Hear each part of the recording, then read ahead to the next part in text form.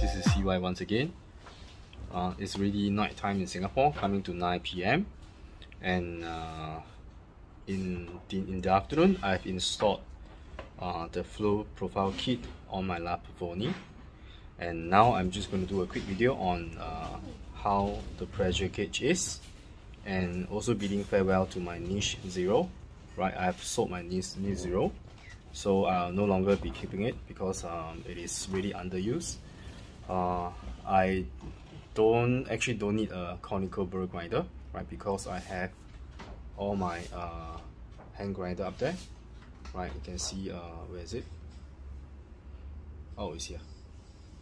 There, right? This is the millwright, this is the easy presso, and this is the comandante, right? So if I need conical blade grinder, I'll just use those conical burr grinder, right? So this will be the last time you'll be seeing it on my video.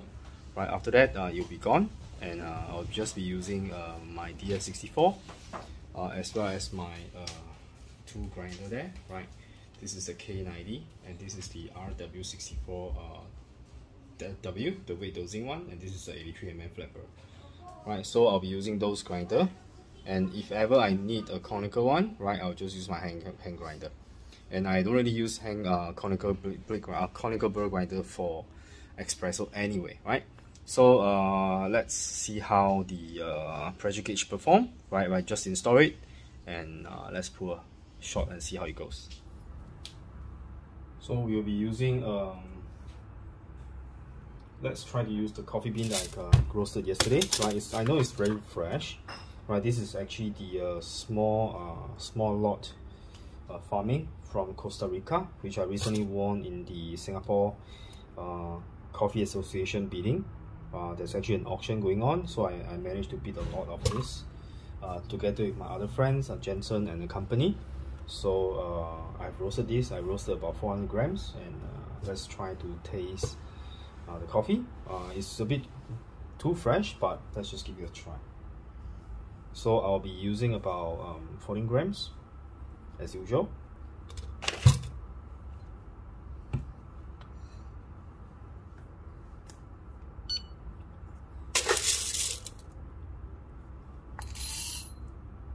Oh, one scoop is about 20 grams. Okay, now I know. So I'm just going to aim for 14 grams.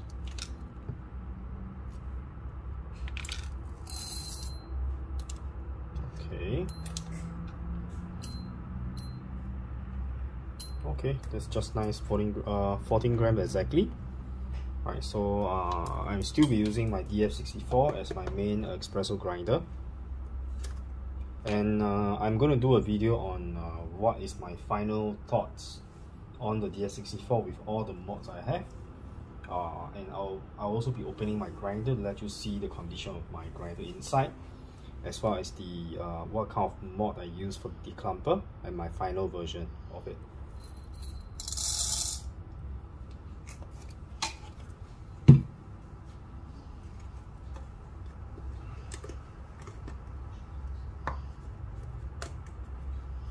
Let's get this out of the way.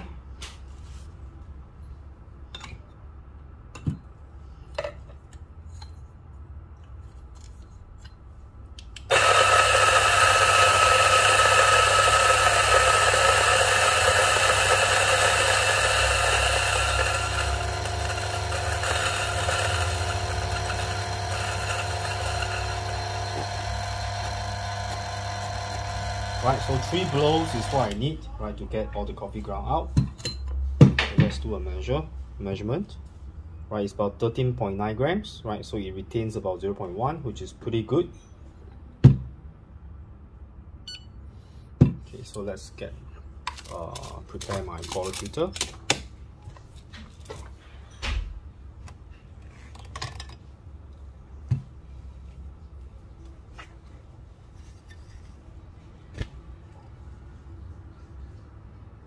I use the dosing funnel that I've designed.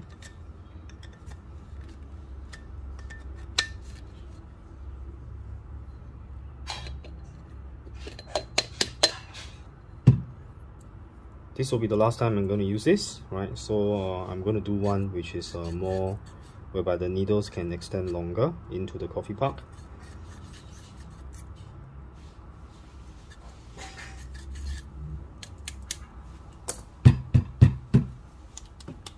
When I design this, I design in such a way that the temper can reach all the way into the portafilter and then do a tap.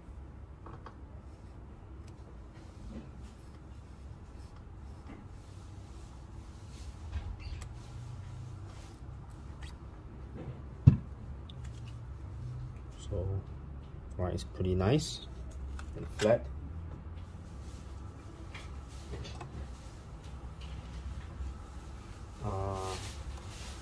If I remember correctly, one of my viewers says that I should lift up the group head. Okay, right now my group head is only at about 70 degrees Celsius, so I would like to bring the group head up to temperature. So I'm just going to do a few dry pump.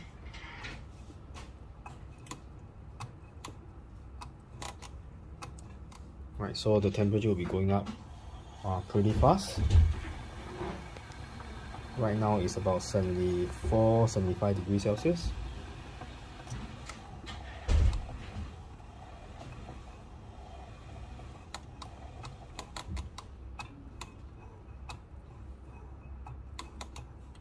Right, it's now at 80.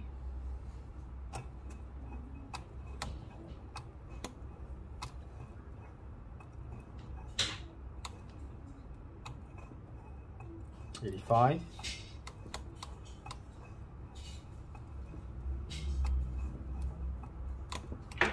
Okay, so it should go all the way up to 90.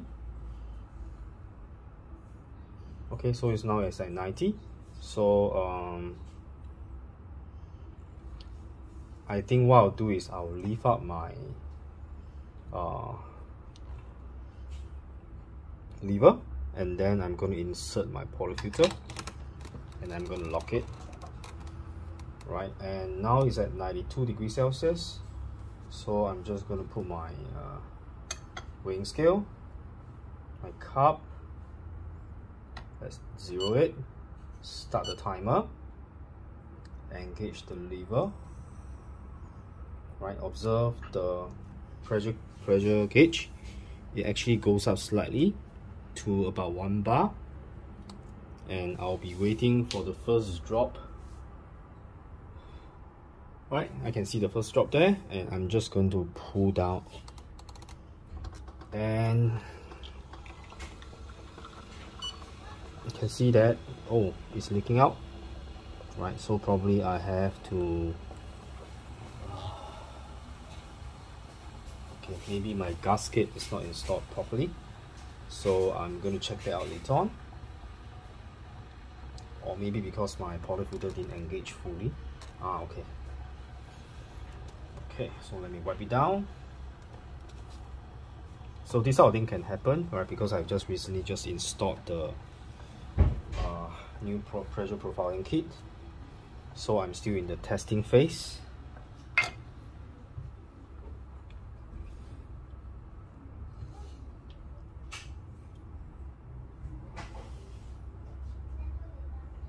Okay, let's try another shot.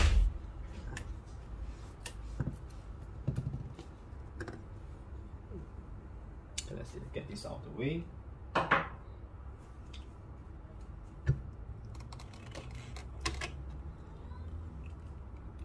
Right, the part is pretty dry.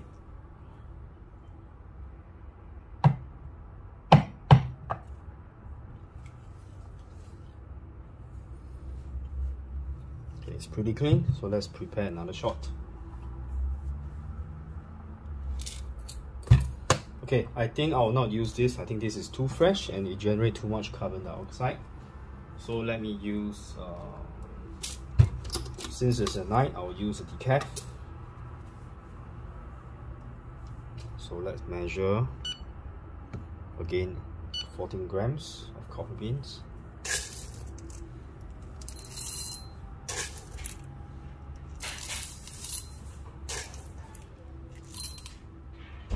Exactly 14 grams.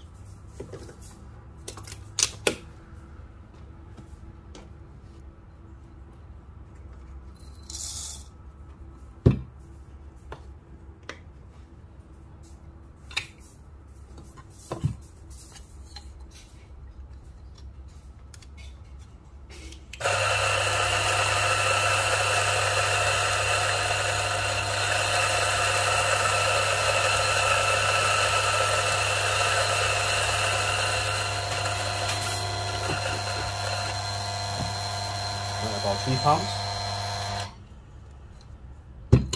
Let's measure again. Right, it's about 14 grams exactly. So there's 0 retention over there. Okay, my powder filter is still pretty hot.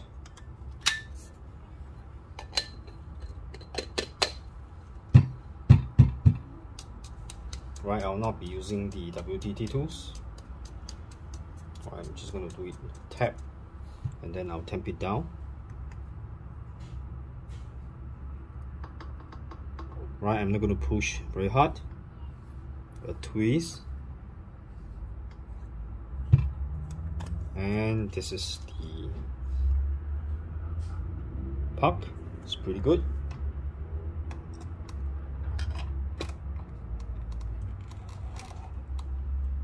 Okay, I'm trying to lock it. Let's get a cup.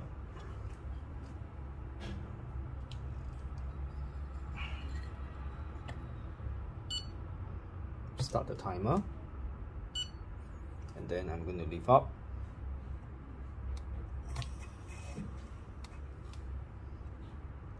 Right, observe the pressure gauge here. Okay, I can see the drip is coming out, so I'm going to pull down.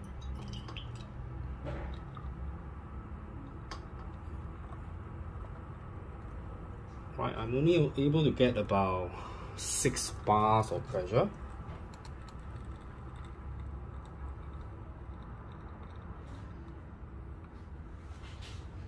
Okay, but I think this is my first test, second test on the machine with a pressure profiling kit. So I think that's good enough for today.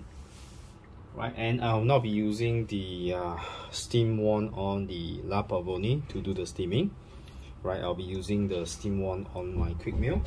Right, so I'll bring you over to my quick mill and do the steaming over there. I'll be using a slightly larger milk jug, and I'm going to try the organic bio dairy free barista Rebel Kitchen. Right, milk blend on plants and tastes like milk. I'm not too sure whether it's really tasting my milk, but I'm just going to try this.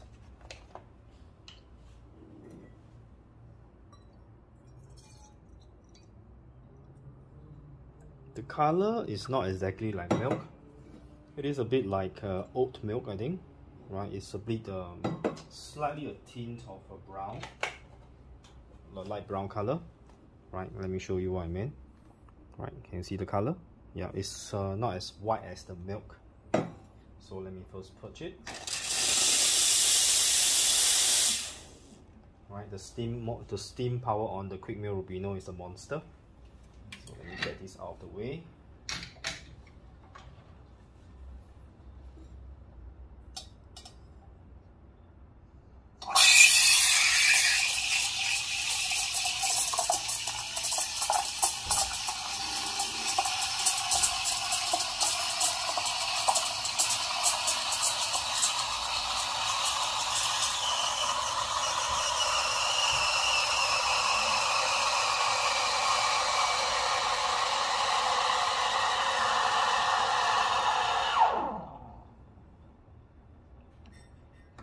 Generate quite a lot of bubbles. Okay, let me purge this.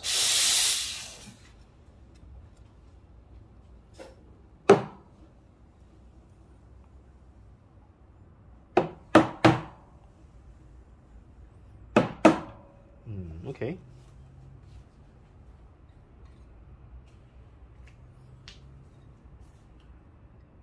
Cup is too small. I'm going to transfer to a larger cup.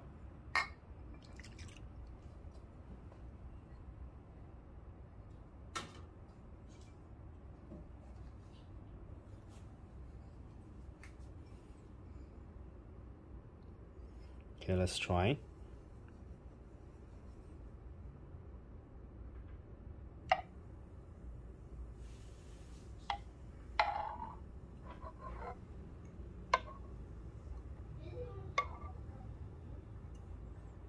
Okay, it looks a bit funny, but I don't know, that's the best I can do on this organic, non-dairy kind of milk. So let's give it a taste.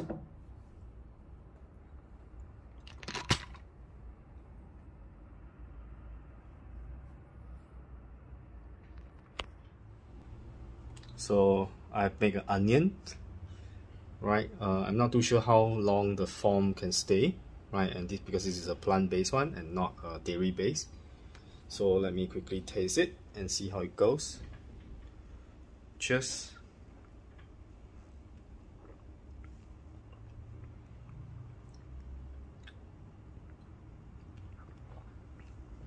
I would say that it is very. I'm surprised. I'm pleasantly surprised. This actually tastes quite good.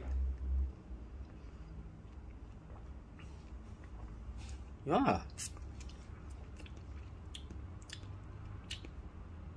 It is slightly sweeter. I kind of like this. So good job, right? I think even though it's quite expensive, but I'm gonna try it again. Right, so it seems to work well on the my decaf. So it's a good drink, right? Really tasty. Doesn't have the fragrance of the milk, but tastes really good. So thank you for joining me. Right, this is CY once again. If you are first time joining my channel, right, my channel is all about having fun making coffee, and we attempted to use the milk from a plant-based source, right, organic. I believe James Hoffman is actually the I think he's sort of advertised for this milk, but I tried it because I want to try a plant-based one. I've tried others, but it doesn't really fit my taste. But this one seems to be working quite well, right? So if you haven't subscribed to my channel, remember to subscribe to my channel and give my video a thumbs up if you can, right? And I'll see you very soon. I'm gonna bid farewell to my niche 0, right? This will be my last time it will be featured in my video, and I will not be able to unbox Bianca so soon because I've sold my remaining stock of Bianca. So now I have no Bianca with me anymore. So we have to wait for my stock to come in again, right? So let's see, right? So thank you for joining me. Stay safe and see you very soon.